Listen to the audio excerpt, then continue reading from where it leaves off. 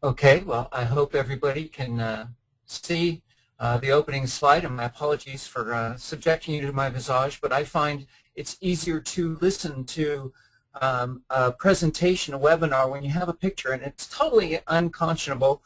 I mean, you know, uncognitive in that respect, and yet for me it works. So first of all, thank you for joining us today, and welcome, and let's hope we get things going. I want to start by asking a question of you. And the question is, do you believe in magic? Now, I don't mean, you know, legerdemain. I don't mean stage magic. I don't mean the warmth you feel in your heart when you see your kids on a warm summer evening before you go inside and sit down in front of the television for dinner. I mean real magic. I mean the power to conjure up demons to do your bidding, and the ability to look through a crystal ball in the distance and communicate and watch what's happening. Because I do. And the reason I do is a quote that Arthur C. Clarke made famous, where he said, any truly advanced technology is indistinguishable from magic. And I believe we're there. I really do. I think that we now have magic. The limitations are no longer the technology. The limits are between our ears and perhaps in our pocketbooks. So the question becomes one of, what are we going to do with this? How are we going to take advantage of magic, essentially, to make things happen? As Chris mentioned, I'm going to briefly introduce myself just because I want you to understand the strange and unusual perspectives I bring to bear in thinking about mobile learning and learning technology in general. I saw the connection between computers and learning as an undergraduate, and that's essentially been my career ever since, and I've been fortunate to be able to pursue it. And so that's led me to look deeply at learning, to look at cognitive science, to look at design, to look at the technology affordances. But it's very much those filters about understanding how we learn deeply and really what the core capabilities of technology are, not getting seduced by you know, the hype or anything else, but cutting through all the smoke and mirrors and getting down to the core affordances and putting that to use for organizational performance. And so that's led to thinking in a lot of spaces, not just mobile, but games and adaptive systems and social learning and more. But that sort of underpins what I do.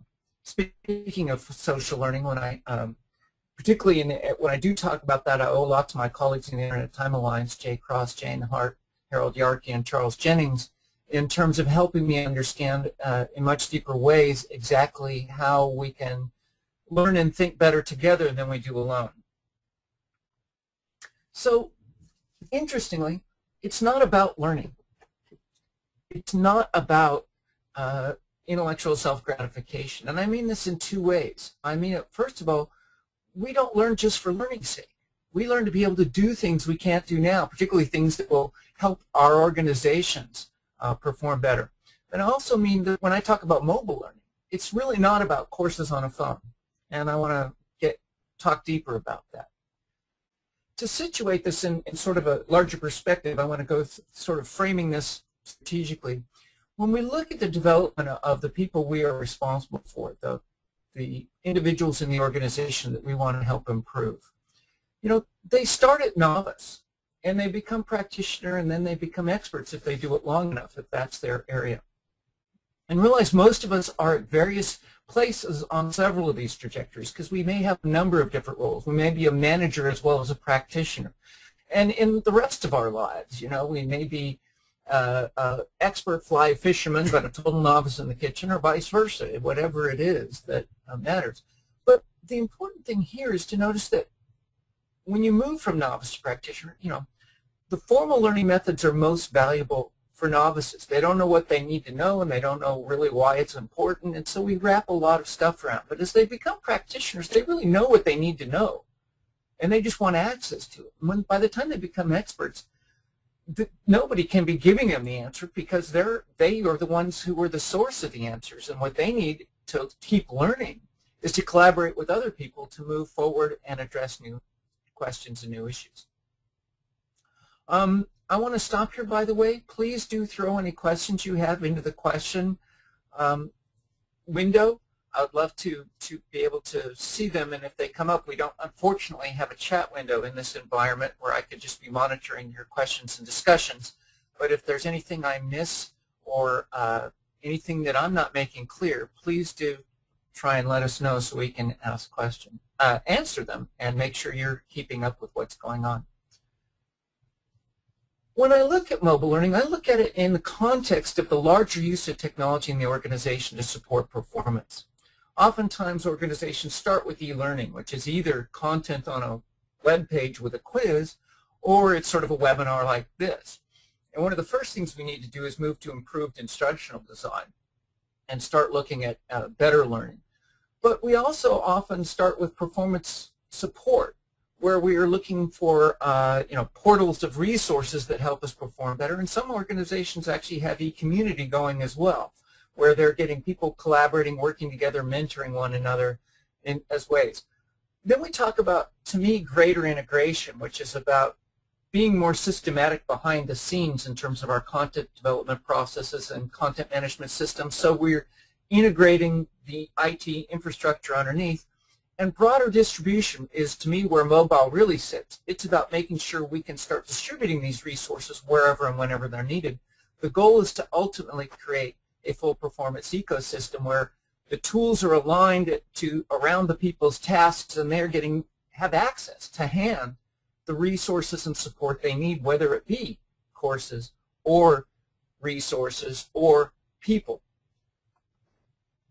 And so to me, mobile sits as a level on top of, above formal performance support and social. We have underpinning it these content management, knowledge management, learning management, social media systems, which should deliver an integrated experience of formal performance support. Social and mobile is a channel on top of that, although it does have some unique properties, and we'll get there in the course of this presentation. Roughly, the goal is to fill out this space, and it is not to have every one of these things. Instead, it's to try and make sure we fulfill all the components of the space, that we're helping novices at the desktop when they're mobile and with social collaboration, whatever support they need. Similarly for the practitioner, similarly for the expert, we're providing the tools they need so that they are able to be optimally productive. They can do the task when they know how, they can get support when they need it, they can work with other people when the answer doesn't already exist. So I hope you're with me so far, if there's any questions so far, but I want to set the context a little bit. So now I've set the organizational context. Now I want to sort of set the market context. You can read the statistics yourself. To me, the point is the devices are out there because in the developed world, the market's saturated. There's not much room for market growth because everybody already has the devices. What we instead have is continuing churn in the devices as people, get caught up with the latest shiny object. And I admit I'm as guilty as any other. I've got my iPhone 4 and my iPad sitting next to me here. And we're even seeing this rapid growth in the developing world, and there are places where the only way people access the internet are through their mobile devices, and that's increasingly the case. And it's not slowing down. And interestingly, smartphones are in some sense the ultimate mobile device. Tablets have a slightly different space. We can talk about that. But and they're going to overtake feature phone sales by Q3 of this year.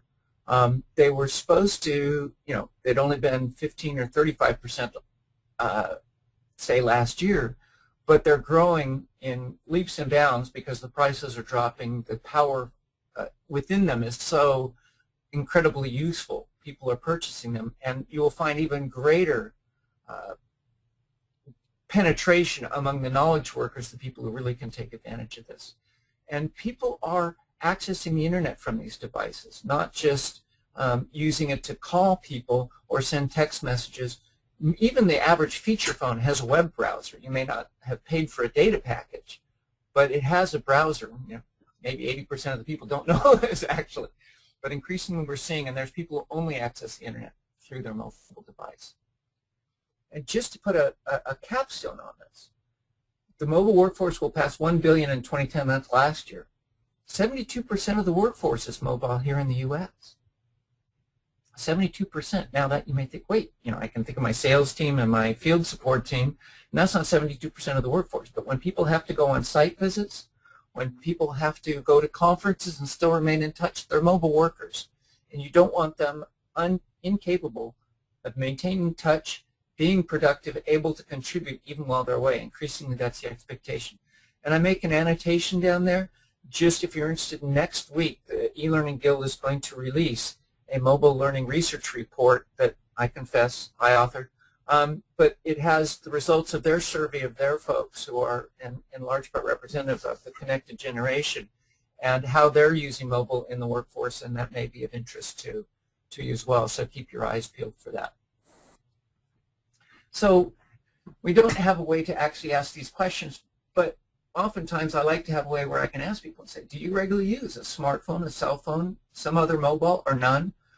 Some people are restricting themselves. My colleague Harold has an iPod Touch. He doesn't want a smartphone. He has a cell phone and he has an iPod Touch. People are making those choices, or people will have a cell phone and an iPad. But they are ending up just finding that the power of having devices, digital devices, to bring information in the ways we talk about.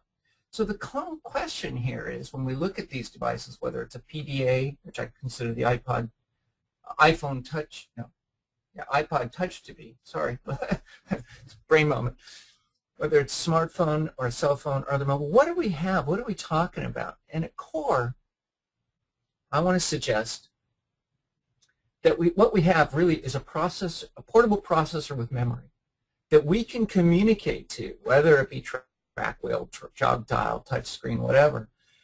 And it has a way to communicate to us. Typically it has a screen, but it may also have audio, it may have vibration, it may have a number of other things.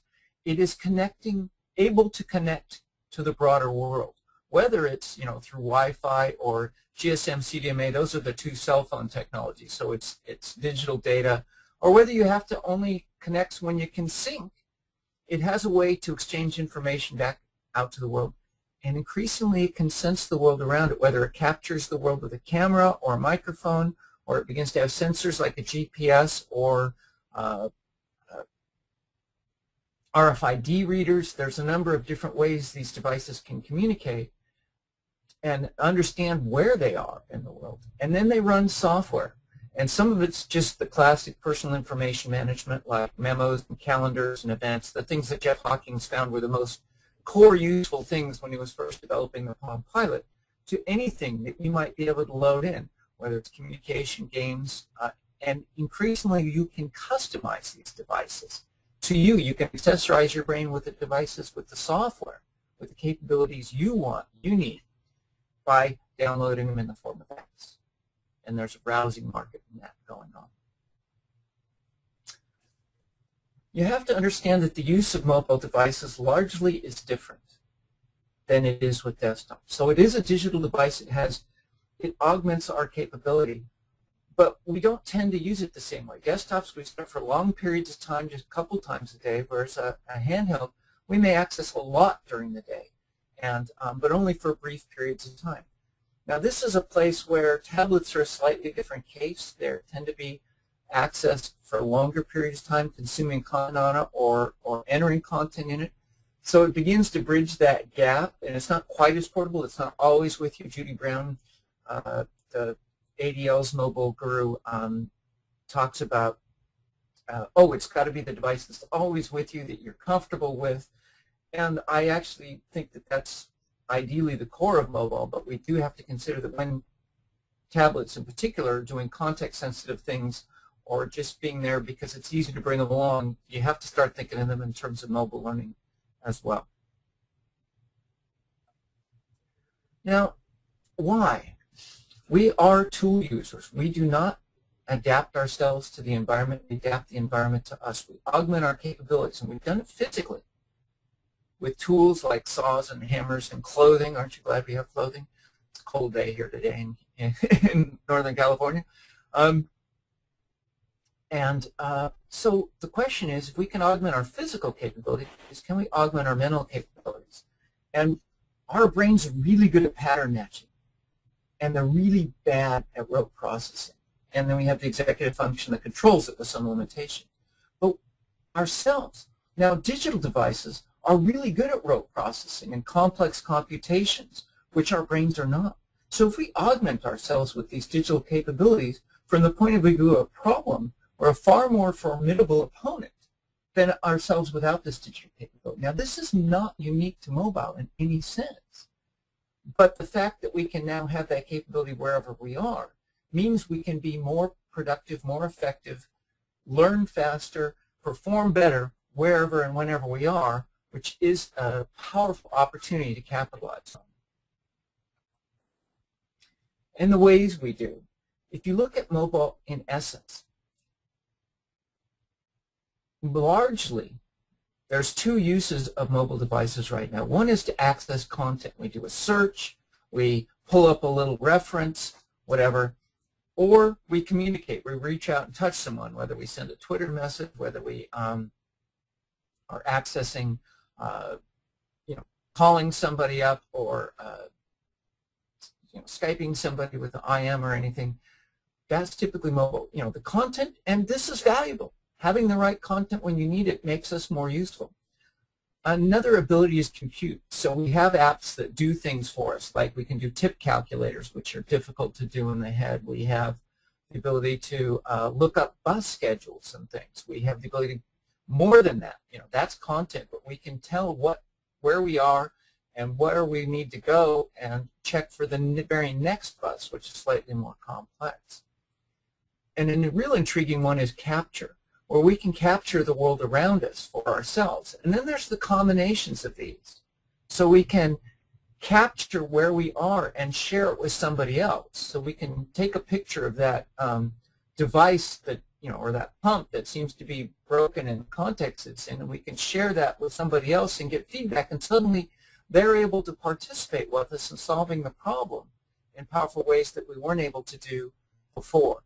We don't have to carry the manuals with us. We can calculate, the cost of the offer right now. We don't have to go back and calculate it and send them. We don't have to break the loop of having gotten them engaged in the selling conversation. Lots of opportunities to take advantage of these fundamental capabilities, and these are ways to think about what we might do. We can also think about our formal learning components. So I have said that I don't think mobile learning is about putting a course on a phone, but it is about augmenting. It's about augmenting our formal learning and augmenting our capabilities and performance. When we talk about augmenting formal learning, we can break it up. We can talk about the introduction before you come to face-to-face class. We can talk about presenting concepts, and we can spread more concepts over time, reactivating the knowledge, making learning more effective. We can show examples and practice items, give practice tasks. And we can do this across different channels. With mobile, we have many more channels available to us, SMS or text messaging. Voice, we can call up and touch someone. Audio, which is stored voice, is powerful, where we can take any presentations or speeches and make them available for access. I heard a great win by an engineering firm that one group would write a white paper about what they're doing. The other group wanted to read it and couldn't get time. They read all those white papers into audio files. Somebody just literally read the white paper, and the engineers could then listen to it while they commuted to and from work. And they came back and demanded more. And that's a pretty powerful outcome for a learning organization where people usually think of you as a call center. Now that we're demanding more of the services. Video the same way. We can take videos that we've captured and make them available for access of problem-solving things. Documents, obviously, are sort of the mainstream view of a PDF that people can view, and even interactive, where they can be practicing what they're doing. And one of the things you do with a layout like this is to start thinking. It's a spark for thinking. It says, what can I put in each of these different areas in these boxes that might free me up to say, hey, I'm not taking advantage of this. This might be a real opportunity. So one of the things to think about, we now have the power to do with the ability to have ambient digital capabilities, is that we can stop thinking about the event model. The problem with the event model, the normal learning curve, you can get really good performance at the time. You can practice, practice, practice, and they get really high. But after the learning event, It dissipates really quickly. Now, if you space that out, it doesn't get quite as high, but it sticks around much better. And we need to start thinking about this, start breaking the event model of learning down, because it doesn't persist, it doesn't last. And we can make something that instead lasts better, and then when it gets reactivated over time, we get really high retention. When we talk about our learning goals, retention over time and transfer to all appropriate situations, well, the retention over time comes from practice over time. And digital and mobile gives us the opportunity to do this.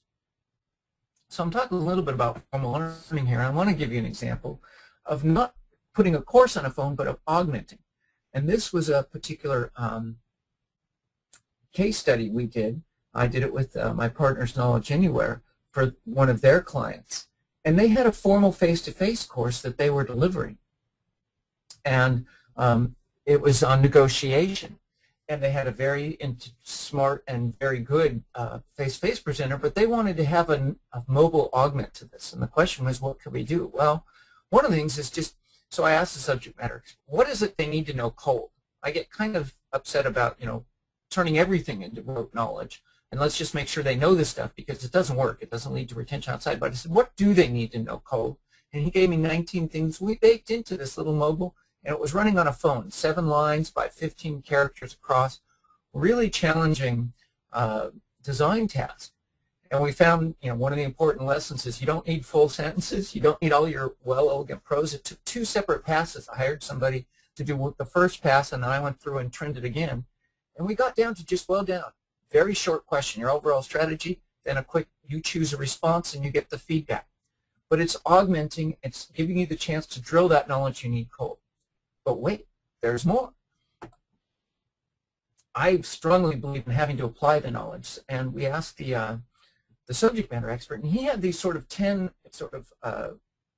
archetypal scenarios that he thought were really interesting, situations that really helped understand the space negotiation. Now his model had, you understand the trust and need, and then he had 5 ways to respond. So we made little scenarios. First we set up just the briefest of storyline. So you understood your relationship to the other person, whether you had good trust or not, whether you had a high need or not. And then there was situation. You open because of high trust, and they do something else. And then you have to figure out how to respond. And then he thought on that 4th one across, he thought he wanted people to see what that might actually look like in prose, to respond as a confront less direct. And he had his 5 things. And then you would finally see the feedback. And he didn't want to say the right answer, wrong answer, so he said most effective, not so effective, least effective. But you got a chance to try it, and you could go back and try something different right then, or you could go try them all and then come back and go through them again. But it gave you a chance to practice applying it outside the face-to-face experience and extend the learning. We went further, though. That was the sort of formal learning model. But my thought was, what if you haven't had the course, or it's been a while since you had the course, and you need to still perform? Is there anything we could put on your phone to sort of help you through the process, moving from formal learning performance support? And indeed, he had these 10 reminders to go through and check on yourself, but he also had the negotiation process broken up into 4 top-level steps, as you see in the top middle one there. And right below it, then he had 4 sub-steps for each of those steps. And for each of those, he had several questions you should be asking yourself. So we made that available in the device. You can navigate through and figure out where you were in the negotiation process and see some questions you should be asking yourself that you could go out, do the information gathering, and make sure you're better equipped to perform. And with these resources now, you had support for performing in the negotiation even if you hadn't had the course, or if it had been a long time or you were only partway through it. So this is beginning to think of ways that we can put information on a device and make it useful for us. So at this point, I'd like to ask, and I don't know whether we can ask in the question space or not, and I don't seem to have the access to the questions myself. So I want to do 2 things. I'm curious, who is doing mLearning already, putting some formal augmentation of formal learning on a phone, or even trying to put courses on, and who's doing performance support, and who might be doing neither. And at the same time, I'd like to stop and say, Chris, if you've been able to monitor the questions, are there any burning ones we really need to answer before we move forward. Let's take a look. I've been going through some of them and answering. It looks like to your question that you just asked, the majority have posted a 3, or they're not doing either.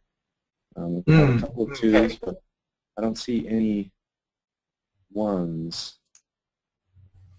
Yeah. All right. So, yeah, and that's okay. It's still early days. The opportunity's out there, but it's only just recently that tools have crystallized to make it much more capable of doing. I talk about sort of the low-hanging fruit. You know, take all your PDFs, your audio files, your video files, just make sure they're accessible for mobile consumption. But the tools that start giving you cross-platform develop are really just emerging. So Rapid Intake has a suite, and most of the people with tools now are saying that they're beginning to show mobile delivery capabilities. Flash now has HTML5 output from Adobe's tool. But now is the time to start thinking about it, start putting together your mobile strategy. Was there any other questions you felt really burning, Chris, or rock on? I'll paste them into your chat, and then I'll let you address them from there. Okay, great. That would be really helpful. Appreciate it. All right, folks. Well, so get your questions if you have them into the question channel, and I will continue on. So, a long time ago, I was looking at, well, actually, we were in a meeting talking about informal learning, and this was almost a decade ago now. And Marcia Connor was in on the conversation by phone. She said, "Is there a model of informal learning?" And I was reminded of this one. On the left is sort of the hermeneutic model of action, and forget where it comes from. But the notion is we act in the world when we can. We get ourselves to a state so we can do things. And the model I would like to use is driving a car home. And you can be having somebody in the car or be having a conversation and drive home, and you'll get there. In fact, you may have an intention to today stop off at the store on your way home and get something, and sometimes you'll find you've gotten home and you didn't ever do that because your thoughts went away, because you're so well practiced at this you can act in the moment and save your conscious attention for something else. But if there's a breakdown, say that the road has been blocked, whether it's road construction or a natural disaster, trees falling over, then you suddenly stop. You can't, conversation stops, and that's why talking on the cell phone while you drive is dangerous, because if somebody's in the car with you, they recognize the problem as well, and they can be a collaborator in problem solving. But if somebody's in on the phone, they have no idea, and they're going, and it's breaking your concentration. So you have this breakdown. Then you have to decide, well, what alternate route am I going to take to get home? And you might have to make a decision. If this is some extensive road repair, I don't know about, you've probably seen the signs that say this road will be, blocked for the next month or whatever. You then say, well, maybe I'll try one of two different situations and then you try one and you try the other, and then you decide which one, and then it gets stored and you've reflected on it, and then you can act. So the next month you will drive this new route. And so that's the sort of model I'm talking about, and I wanted to map that into how people, how can we support people? So when there's a breakdown, they would like to just find the answer. If they can't, then they have to go into problem solving, and if they do and find the answer, they should update the information so nobody else has to solve the same problem. I'm going to move on with that, but I want to take a brief break for answering some of the questions I now see going on. Can Flash run on a smartphone? No, because it's processor intensive and it kills the battery. There are a few smartphones that will run Flash, but it has a heavy penalty as of now, and whether hardware optimization, and it's not clear HTML5 isn't going to have the same problem. It's trying to do powerful things.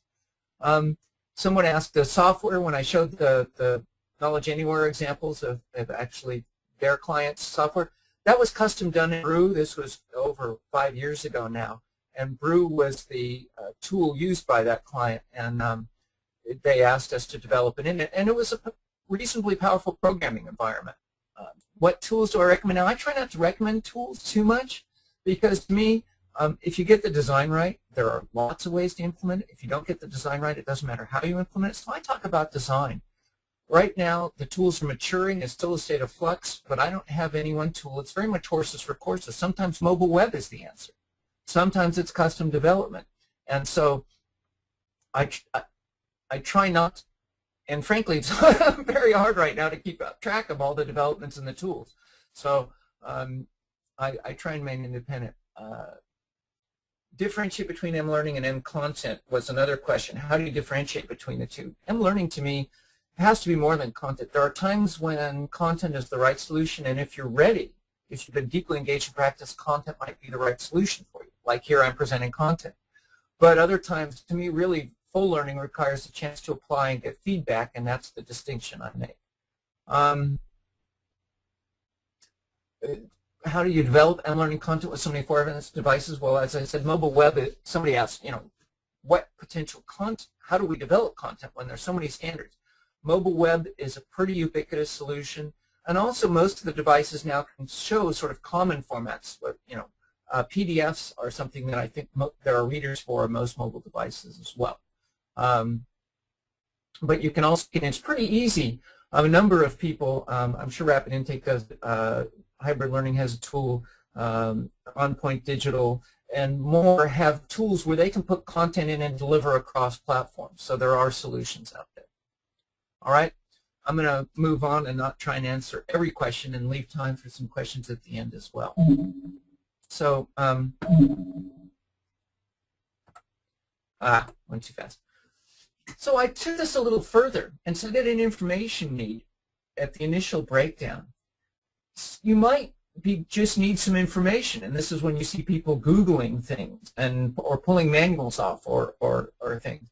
They might need people, and this is in an office. You see the prairie dog phenomenon where they pop up and ask over the cubicle wall, hey, how do you do this? But it might be better to be able to connect them to the right people both at the desktop and when they're out and about. And occasionally they recognize there's a sufficient skill shift needed and they take a full course. The course is only one small part of the overall support picture here. Now if the answer doesn't exist, suddenly we've got to go into a different mode. We go into problem solving. Then we need different things. We might need data to look for patterns. Remember, we're really good pattern matchers. We might need models or frameworks and try and see which ones match best to the situation and give us some relationships we can exploit to solve the problem. We might need people, but it's different people now. Before, at the information need, we had the expert, but there was no expert who had the answer, or we would have stopped at the first stage. So now we're at a stage where we might need collaborators, people with a vested interest in solving the problem as well, or a process facilitator, statistical analyst. So we need different people. And if we find the answer, we really should go back and populate the information space. We either create a new resource or realize there was a resource relevant, but it didn't have the right answer or it wasn't comprehensible in the form, so we might edit or annotate. And the reason I show you this is to start thinking more broadly about how do we help people. We've got to stop thinking about, well, we take them away, we run an event, we dump knowledge in their heads, and we send them back to workplace. It doesn't lead to change because it evaporates too quickly and because knowledge leads to the inner knowledge problem. They pass a test on it, they go out to the real world, and it never even gets activated because they've never applied it. So we need to break out of that model and say maybe we can support performance with an information resource. Maybe we can support performance by connecting with people, but I want to start people thinking more broadly about how do I help the organization? It's not just about courses, and that's where mobile learning comes to the fore. How do I help people wherever and whenever they are with whatever the right tool for the task is? One of my favorite models for performance support is the GPS. Lovely device. Think about it. It knows your goals. It knows because you tell it. You say, I want to go here. You put in an address, so it knows where you're trying to go, and it knows where you are. And then it starts helping you. Now, it shows you a visual representation, but you may not be able to look at it. But it augments that by using a channel that isn't attention specific. In other words, you don't have to turn towards the device to hear it. You can keep your eyes on the road, and it says, turn here, turn in 100 feet. Okay, now turn. You were supposed to just turn there, you block it. But it's really powerful, and then it understands as you go what's happening and adjusts on the fly. Now that's a really, specialized model for a well-defined task, but I think we need to be thinking about this context-specific help much more appropriately, and not just, at the desktop, but now we can bring that sort of support to the mobile world as well.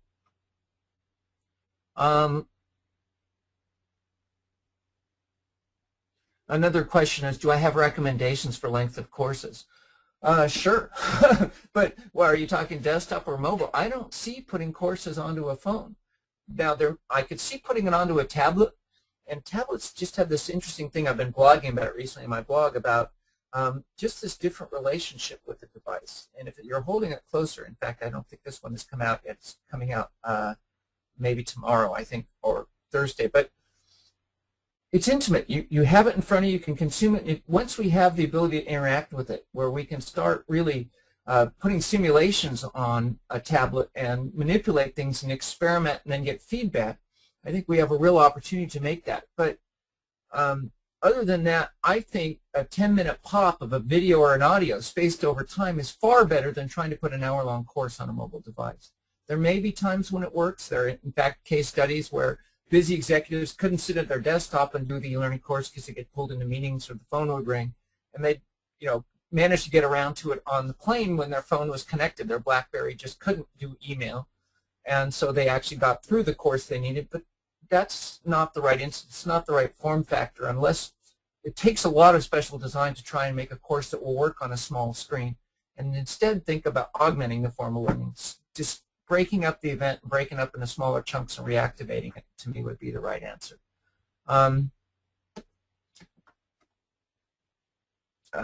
And so, yes, I think what could be on a phone is a micro course, what I call LearnLit, because that's the name of the blog, learnlits.com. But there, I think there might be such thing as a micro course, but instruction design hasn't quite caught up with this whole model yet, and I think there's some really interesting areas to explore in terms of what makes a micro course work, when could it work, and what would be the content it would and wouldn't work for, and also how do we start thinking about instruction design for an extended learning experience. Those are forward issues. I want to talk about, it's not just about content. Also think about social. Facebook, Twitter, Skype. I'd like to know, if we had a chat, the option, how many of you are on Facebook? How many of you are on Twitter? How many? And if you're not, why not? Facebook actually is a powerful learning environment, and it's accessible through mobile. Let me tell the story. There was and I heard this at a conference, where these principals in a firm were really impressed with one of the new associates who was totally outperforming her colleagues. She was just learning faster and getting, way outperforming. So they decided, we better find out what's going on here. Maybe we can leverage this for other people. And they took her aside and said, you're learning so much faster than the rest of them. How are you doing this learning? What's your learning secret? She said, you really want to know? They said, yeah, we want to know. She said, it's the bathroom. The bathroom, they said. She said, yeah. The bathroom, where I can pull out my phone and connect to my network and get help in figuring these things out, which I can't do because you block it through the firewall. People are no longer just what they know in their heads, but who they can connect to. And this is a great solution for reaching out and being connected. And you can have groups of other like-minded folks who you can ask questions of and get support. You can create private groups. And there are corporate Facebook equivalents. So increasing, SocialCast and Jive and the list goes on, are ways of having networks where you can follow specific people and have places where you can have meaningful discussions. Twitter. If you don't know about Learn Chat on Thursday nights, actually Thursday twice, 11:30 Eastern Time and 8:30 Eastern Time p.m., 11:30 a.m., 8:30 p.m. Eastern Time, as every week for an hour and a half on Twitter, we post out questions and everybody answers. And the really interesting thing, instead of sort of a convergent thinking process, it's a divergent thinking process. And it's a great way to get good ideas, to see what other people are thinking. It's a fabulous learning opportunity. And again, there are corporate equivalents. And Skype. I keep a IM chat with Skype open with my Internet Alliance colleagues, and we're always talking to one another, asking questions, cracking jokes, commenting on something going out there. We're constantly learning from one another. These are great tools. If you're not on them, and you can't really, and there's mobile access for all of these, and it's not unique to mobile, but bringing that social aspect in is really important. It's the communicate part of the 4 C's of mobile. And capture the computation, like the performance support, and also taking pictures and sharing it with these people and collaborating on context. One more I want to talk about is, in fact, context sensitivity. This is, to me, the opportunity that's new, and I don't know how many of you have Yelp on a smartphone, but Yelp is an app that helps you find local food and connects you to reviews of things like restaurants and bars and stores. The interesting thing is, if you have a suitably capable mobile device that has a GPS and a compass, so it knows which way you're looking and where you are, and a camera, when you hold it up in front of your face and look, it turns on the camera. You can turn it, there's a particular mode in which it's monocle or something, but you hold it up and tell it what you're looking for, like restaurants, and it layers on, it brings in the camera picture so you see which way you're looking, and it layers on the information that there's a restaurant over here, the Bangkok restaurant and Yan's Chinese Bar and Bistro, and I could walk towards them. And in busy cities you can find coffee shops, and it will lead you there. You just start following the direction it says. Pay attention to the road, don't cross streets without looking both ways. And if you hold it flat, it'll show you a map if that's how you roll. So, and the ability to start layering on information. Imagine an employee going to the same client, but they're a different employee. If a salesperson goes, what would you give them before they come into this location versus a service technician? You could give them different information depending on where they are. You're giving them context-sensitive information, and that's something a desktop can't do. That's the unique augment that a mobile device can provide. And a second situation, and I want to talk you through this case study. This was a game we developed to help sales folks. And it was an alternate reality game in that it didn't really exist. You didn't have this job, but you signed on that you get a message from your sales manager, and he gives you a list of clients. And some of them have phone numbers, and some of them have email addresses, and they have different requests. And you go and send an email perhaps to the first one, whichever one you think is the best candidate, and they would respond to you. They might leave a voicemail on your phone, and they'd ask for some information. If you went to the website for the company, which was made up, but if the website exists, you could download the document that they needed, or you could download the wrong one, and you'd send it off. And if that was the right one, they'd get back and give you a connection to the next person, and on it would play out. It wasn't a real game. I mean, it wasn't the real situation. You didn't have real clients, but it played out like it. And it came in through your media, through your voicemail and your email. Well, that all can be accessed on the phone. So, and increasingly, that's the type of tool. And so we can start creating an alternate reality that plays out over your life, getting you closer to the way you perform in the real world, and providing real learning opportunities. So this is, to me, the opportunity that's on tap, is to start helping us more increasingly where we are and when we are. So much of what we do talks about where we are, so we knows where we are, but we have our calendars. We know what we're doing, and it doesn't matter if we're meeting in the office down the hall or the booked conference room. If we're having a coaching situation with an employee, what matters is what we're doing right now. We could provide support before it. So remember, you're taking a coaching class. Before the meeting, it says, remember, right now what we're working on is you focusing on making it objective. Don't make it personal. It's not that they're a bad person. It's just that this performance needs addressing. And then they might give you a job aid during it that says the specific a checklist to help you remember it. Afterwards, it could give you a self-evaluation checklist. How do you think you did? Or it could even connect you to a mentor. We can start wrapping learning around the real world, performance support and learning, and take those real performance activities and turn them into learning activities. To do this, we need to grasp two things. We need to grasp really what technology affordances we now have. We've got to look underneath the shiny stuff and say, what core abilities do we have? And we need to really understand how people perform and learn in the world. And when we get both of those, we have the opportunity to really do something awesome. We have the opportunity to to really make, move the needle in a significant way on the performance of the people we're responsible for. And, really, we have an opportunity that's literally in our hands. We just want to take advantage of it. Can we take advantage of it? We should. The devices are out there. People are using them to solve real problems in the world. They're already using it to meet their work. But what more can we be doing to support? So at this point, first, I would just want to say thank you. And there's a bunch of ways to contact me for follow-up, find out information about the books.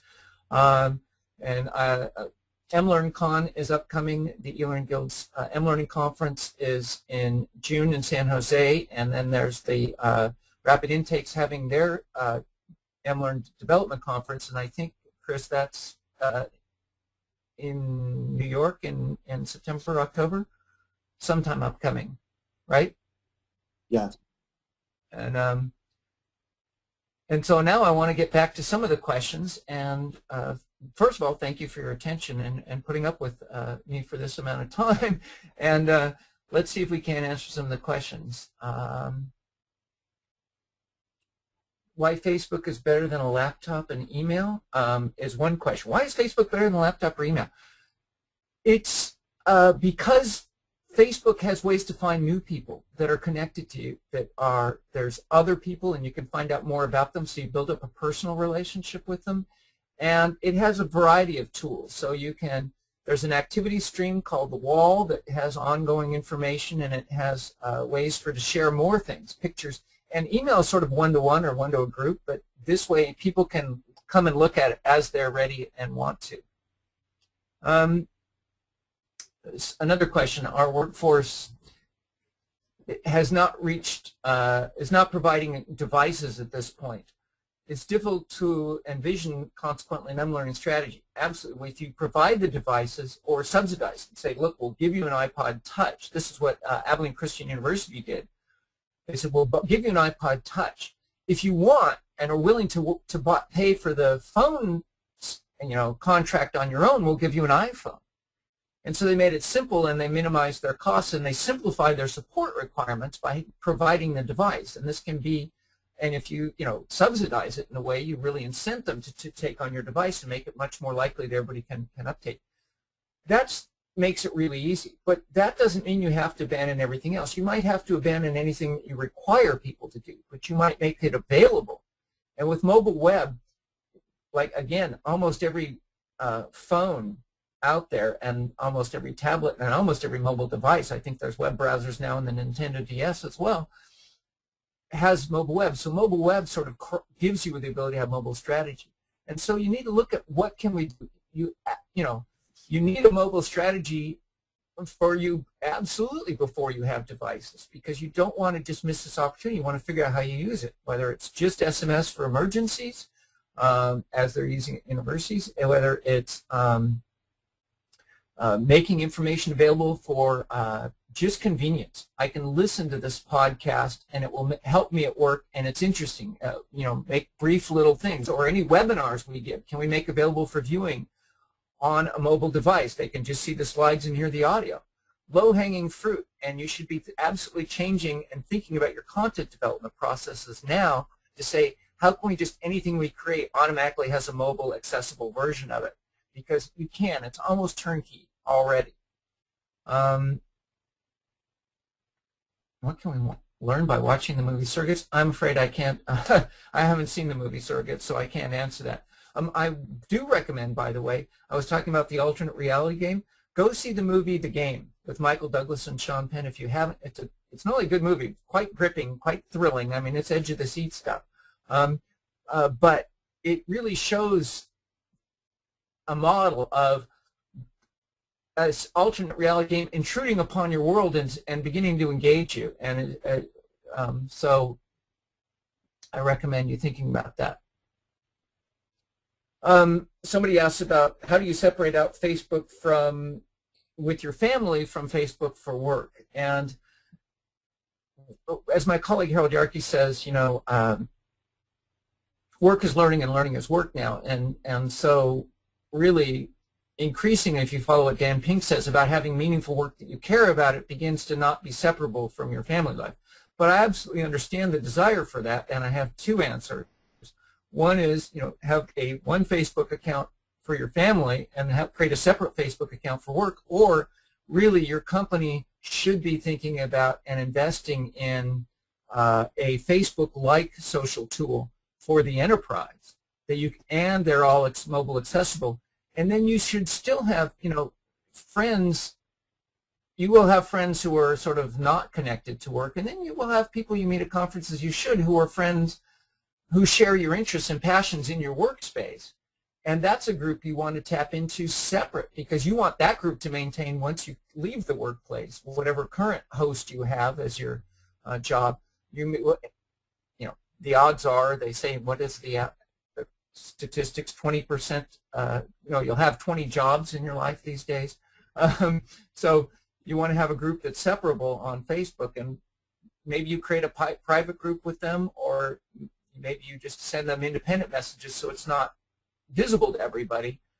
But you should have a way to connect with your personal network that you take advantage of for your workplace, but you take more advantage for you to help you in your workplace, and your workplace may have its own. Hope that makes sense. Another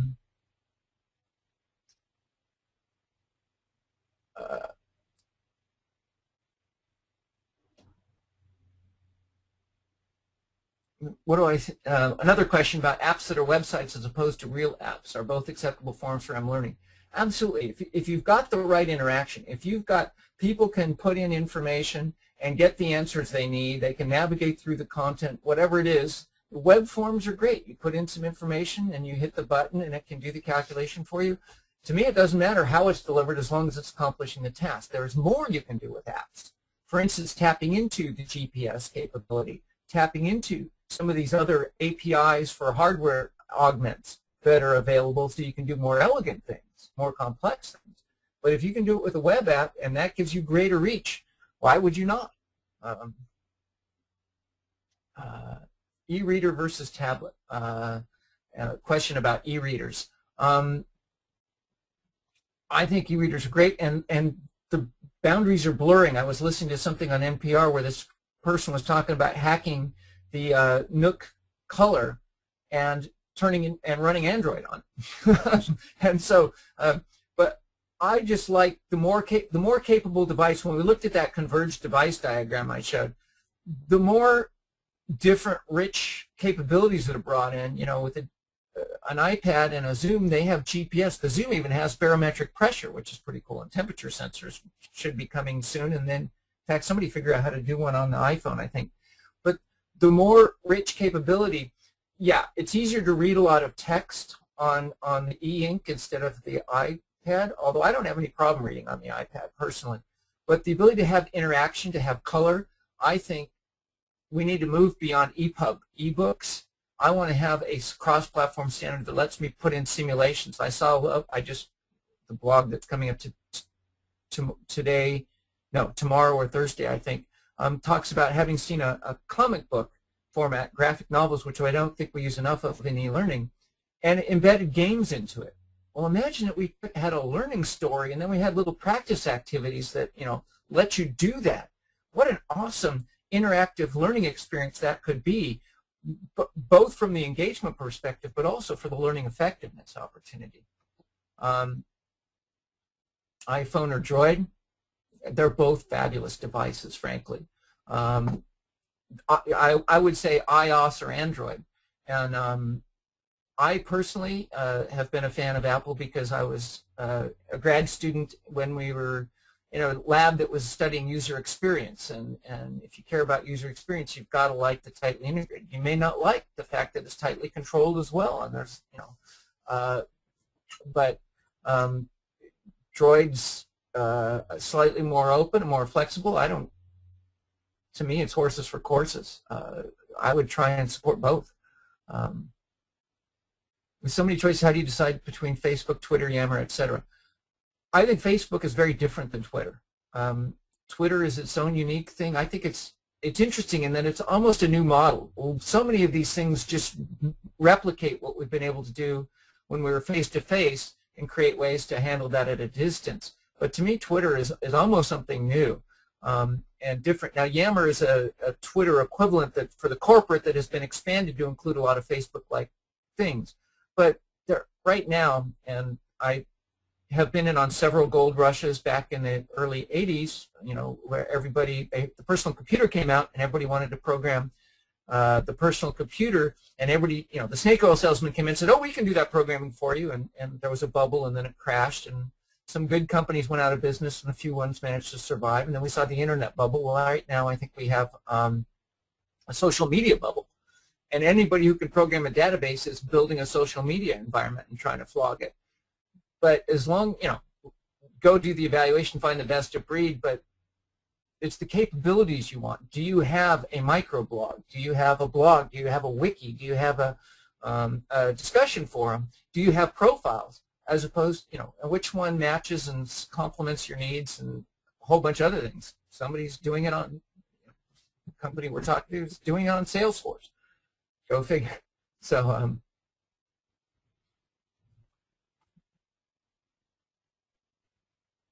I think I've already addressed the custom apps or online, mobile web solutions, whatever is going to meet your needs. It's very contextual. It's very much who are the people you're supporting, what devices do they have, what are you trying to achieve, what sort of device is going to give them the best support.